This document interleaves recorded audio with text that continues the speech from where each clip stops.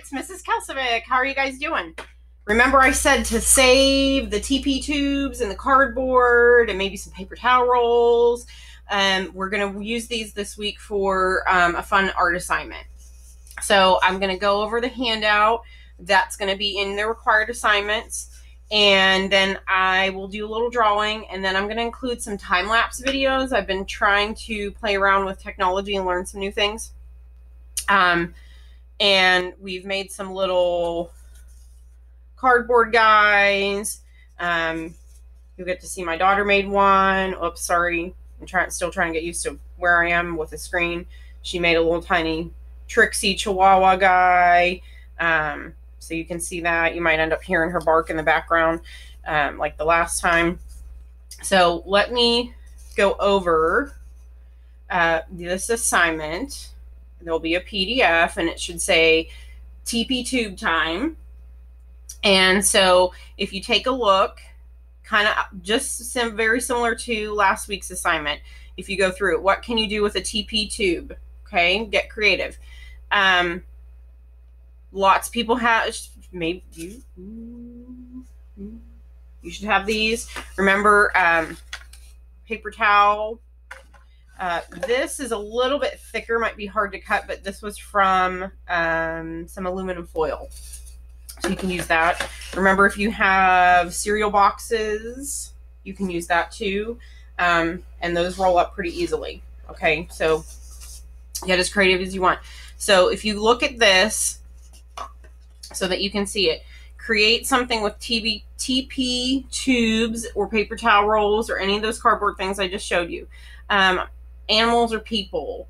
You might want to create a marble run on a wall. Some of you maybe did one of the club days where they did marble runs, so you could use some of these cardboard things for that and some paper.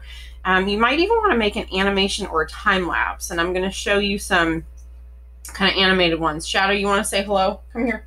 Come here. Come here. Here's Shadow Dog. He doesn't know what to do with everybody home. Oh, I know. Here, can you get down? Are you going to make something with me? Okay. So all those suggested materials. You can also use markers, tape, and I'll show you a little bit of some stuff that I have. But if you don't have anything and you just have the TP tube, you can just draw on it. If you just have scissors, pencil, TP tube, that's all you really need. But you can get really creative with these.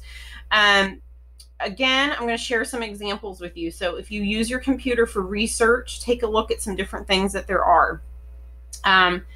Let me go through that, and I'll scoot back up here to make sure that you do that. This is an artist, Anastasia, I think it's Elias.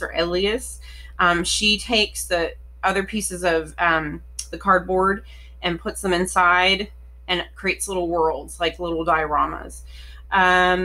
This was one that I found that they were cutting apart different pieces and then folding them and bending them. You could make a whole arrangement of flowers if you wanted to. These are from some Instagram teacher friends that I have. So this is Ashcan Works, and this is Ashley, and she is creative and does all kinds of things. If you follow her on Instagram, you'll see all the kinds of awesome stuff that she makes. And she had posted this, that she had made some things out of some TP tubes. This one is See It and Make It, and I have another little link at the bottom that I'll show you in a second, but they're doing some things with kind of recyclables.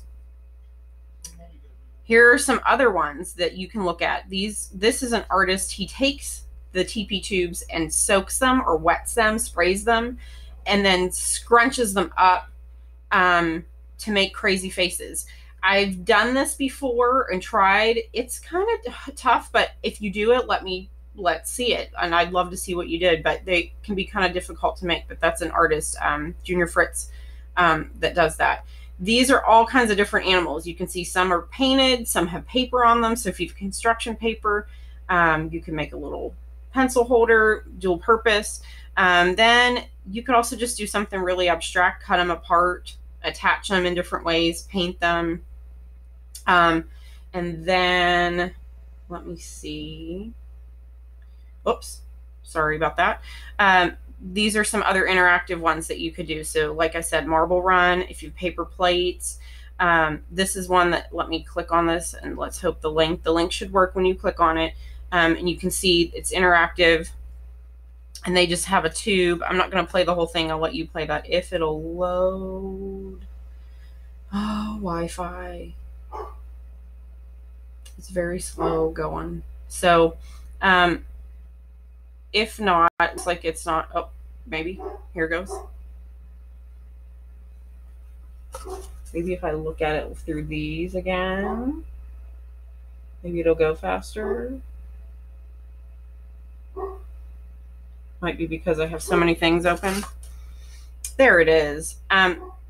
She's going to show you how to do something a little interactive with this. And you end up making a little insert and the faces turn. So again, it's kind of a little animated person so that you can see that. I'm going to close out of that really quick because it's just slow and it's dragging. Okay. Okay. So let's go over here and look at some of these things. So these were some, and I'll put the time lapse with our video that you can see that the little lion, little feet. Okay. This one was from the paper towel roll, but you could easily, like one of the ones that's posted in the example, use two of these guys and cut them apart and attach them. And you can see, I'm going to show you this because look, tape. They had to have some Band-Aids, some boo-boos repaired. Tape. So you don't have to do this perfect the first time. You'll see in the time lapse, I end up cutting that off accidentally and I kind of go, whoa. So you can fix those up. And then here's our little Chihuahua guy. Okay. So you can do all kinds of things where you just want to draw on here. That's what my daughter did. She drew on there and then cut it apart and then attach some of the pieces. Again, if you just have a pencil and this, I mean, you can just draw right on those if you want. Anything that you want to do. So, tape, masking tape, any of the kind of little extra pieces. If you have a low temp hot glue gun, that'll work. And sometimes it works a little faster. So you can use any of those things. So let me go back to this. When you're finished, so remember like the last time, when you're finished, you want to make sure that you save your creation. So I want you to take a picture of it if you want to do that with your Google Chromebook, if you want to do it with your phone, iPad, something else, but make sure that you name it, save it, and you're going to want to add attachment to our assignment so that we can share it. I'm going to get ready to share some of the positivity posters that people made. They were awesome. I'm going to share those with some of the staff this week, and I'm going to share that with the world or whoever follows my Instagram. I'm going to put those on there and share that because that was really fun. So make sure you add attachment because I like to share out what other students are doing. Don't forget, though, you have to hit mark it done. This guy right here, mark it done. If you don't, it doesn't know that you submitted it. Some people, sometimes the upload isn't quite done, and I think some people have submitted it. So just make sure you do those steps, and then you'll have your assignment done. So I can't wait to see what you do with your TP tubes, okay? I hope you have a great week, and I can't wait to see these things. Stay tuned for some more videos, and if you have any questions, remember to email. Mrs. Massey did an email tutorial, and just let me know if you need to send me a time to do a Google Hangout so that we can talk or chat. We can do that too. So I hope you're keeping busy and staying active and stay creative.